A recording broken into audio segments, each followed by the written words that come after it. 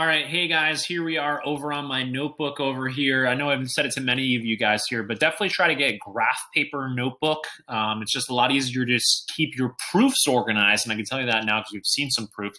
Again, your proofs are written in 2 columns, and that's how we'll do it today. So the grids, right, especially with these vertical lines right here, make it a lot easier to organize your 2-column proofs, and also make it easier to draw shapes here. So I wanted to call that out.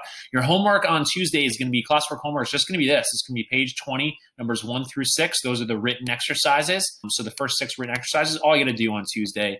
And that's really all you got to do is turn in. We're going to do number 5 together as well today. So got my textbook over here. I'm ready to go. I got my notebook over here. I'm ready to go. I got my grid paper to help keep myself organized. Over here in the textbook, so this is what we're going to spend pretty much all week on. Section 1-4, properties from algebra. We're going to move this towards geometry in Wednesday and get more practice on Friday. But I just want to call out that we've entered in now a new mini section. Again, we did the self-test last week on Friday because we finished the first mini section on the points, lines, and planes, you know, the undefined terms and related definitions.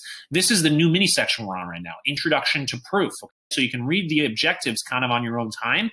And really, we just introduced proofs to you just a few minutes ago in our first video here for section 1-4. So anyways, properties from algebra, just to reiterate in the video too, you should have taken notes on all this. I put another reminder here, right, in the book right here. Guys, it's written right here. This is some of the most valuable rules that you have in the entire book. So you got to make sure you've written all of this down, and so you can begin trying to determine what this means. Addition property of equality, multiplication property of equality. What the heck the transitive property is here. Did I explain it well? I don't know if I did. Normally you need to hear the transitive property a few times and practice it a few times before you feel like you really get it.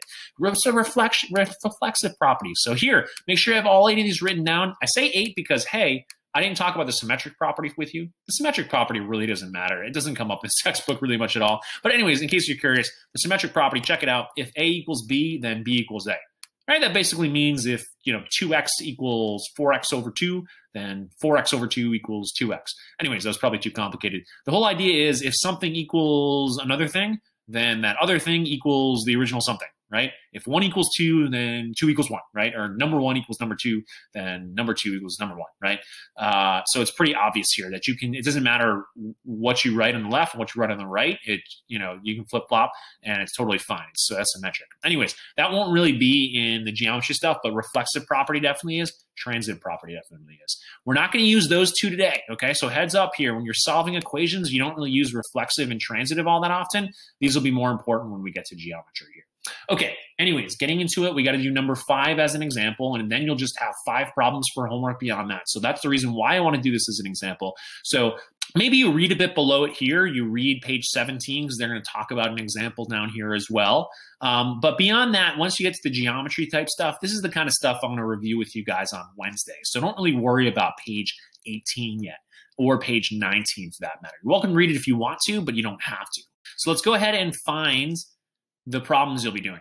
Okay, you're going to be doing these problems today or tomorrow, right? If you're watching this on Monday, these are your written exercises. So you're going to do problems 1 through 6. This is your classwork homework, asynchronous classwork and homework. Shouldn't take you very long. You hopefully can get it done in the 25-minute asynchronous class. But the one I'm going to do with you guys today here is number 5. Written exercises, it says justify each step. Justify each step. So they've written in a lot more here than I wanted them to write in here because I actually want to write a proof here. What they've written here, these are basically statements of a proof because remember, in a proof, and I'm going to write this down here the way that I want you to do it, I want you to do this as a 2-column proof. So get used to this here, 2 columns. So right, horizontal line and a vertical line. We got it set up here. Left side of a proof. Do you guys remember what the left side goes here? Well, they're written down here. These are where your math or geometry statements go. Okay, so you can make statements using numbers, but the thing that your teachers probably pushed you on in the past, which is you can't just say what the answer is, right? How one thing gets to another thing, because you got to say why. You got to say why, and the why here is the reason you have to back it up. And remember, Euclid's logic was airtight, right? Airtight, as Salcon said, airtight, right? As Mr. Fortin's saying right now, and I think Lincoln thought it was airtight too, and that's the reason why he found an inspiration for it in terms of becoming a lawyer here. So he used reasons, right? We're going to use reasons this year to make sure our logic is airtight. So I would set it up here as a 2-column proof. All right, here, this is our given. So this is the original equation we start with. That must be our given premise of this problem here. So I'll write this out here too. Given 2 over 3b equals 8 minus 2b. Then we want to prove this, right? We want to prove that b equals 3. So basically what we want to do is we want to put together the work here to basically know that if we're given this, then we would know that that's true. Now that's true, so that in the future, if we have an equation like this, we can just say, oh, b equals 3. We got that. We've done it before. We've proven it before. I doubt you'll have this exact equation ever again in your math career, but hey, you might as well prove the answer with me right now. Good old Mr. Forden, as we have here. Okay, get out of my way. Get out of my way, pen. Out of my way. All right, so let's do this here. The first step to a proof is what? Oh, my first statement. And what is my first statement? Well, that's going to be what we're starting with. My given premise. 2/3 b equals 8 minus 2b. And the reason why I know that is true, well, it was given to us. It was a true given premise. They're not lying to us. They're giving an equation to us that they know is true. And then we got to work with it. They actually give you the statements here in these problems. So what I would do is just fill out maybe all your statements here. This is going to be, let's see, statement 1, 2, 3, 4, 5. This is a 5-step proof. 4 and 5, you can layer it out here. And for every statement, there's going to be a reason. Any statement you make in math, you got to back up. Okay, and that's what you're picking up this year is some of the most important reasons that we have. Some have been around for thousands of years. Other ones have been discovered more recently than that. And we'll talk about some of the ones that have been discovered more recently here. Okay, so this is given. So we start with this. We're getting this into the next step. Ooh, what did we do?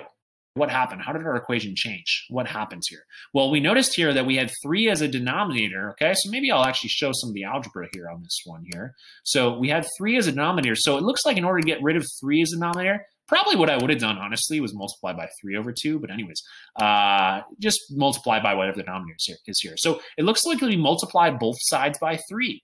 Okay, in order to make this, get rid of the fraction, right? Get rid of the fraction. If you see a fraction, you might as well multiply both sides by the denominator, and that's going to fraction bust. We'll get rid of the fraction right here.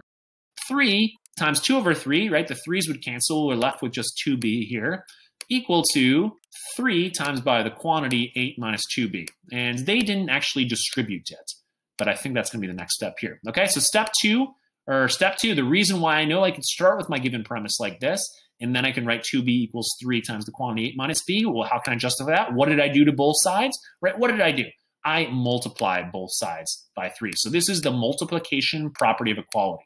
Note, you can't just write multiplication. So you got to write multiplication prop of equality. The reason why you can't write multiplication is because it's not specific enough. You're using you're flexing a property of equality, meaning if you have equality, statements of equality, if you multiply both sides by the same thing, equality is preserved.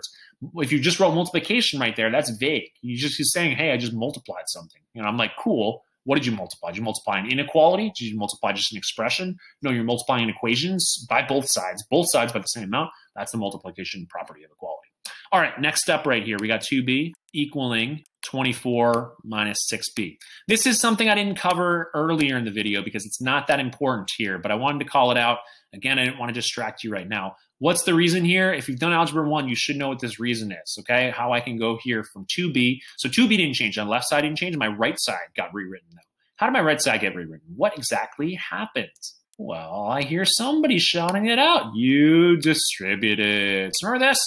Parentheses means multiply, and this is the distributive property of multiplication over addition or subtraction. So here, these individual terms both got multiplied by 3. 3 times 8 is 24.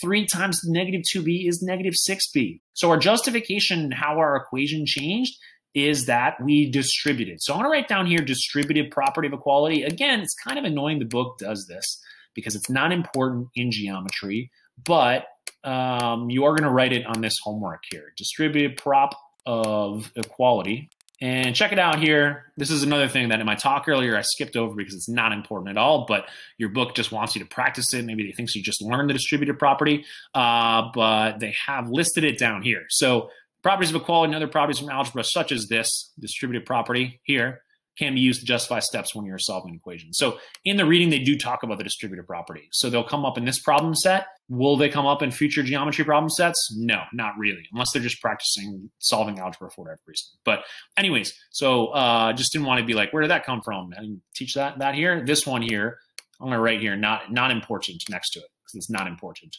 Not important. that you really get that. Anyways, all right, so we got to finish massaging this equation so we can actually prove our fact that b's got to equal 3.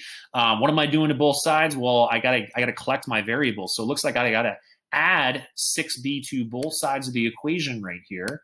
And so I'll do that, shall we? So let's add 6b here, and let's add 6b here. And I'm going to get what?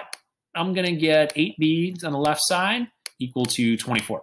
The reason why I can make the statement 8b equals 24 is why? Why can I make? Well, I knew statement 3, 2b equals 24 minus 6b was true because I proved it so far. Well, what did I do to both sides? I added to both sides the same equal amounts to both sides here. And what property is that called? You guessed it, the addition property of equality. All right, we're good to go. Almost good to go. What's my last step, guys? What's my last step? Yes, I got to establish that b equals 3. Why do I know that b equals 3? Well, I knew that if 8b equal 24, and I know it is, I've proven that so far. So if 8b equals 24, what would follow from that is that then b would have to equal 3 because we simply divided both sides. So last step is the division property of equality.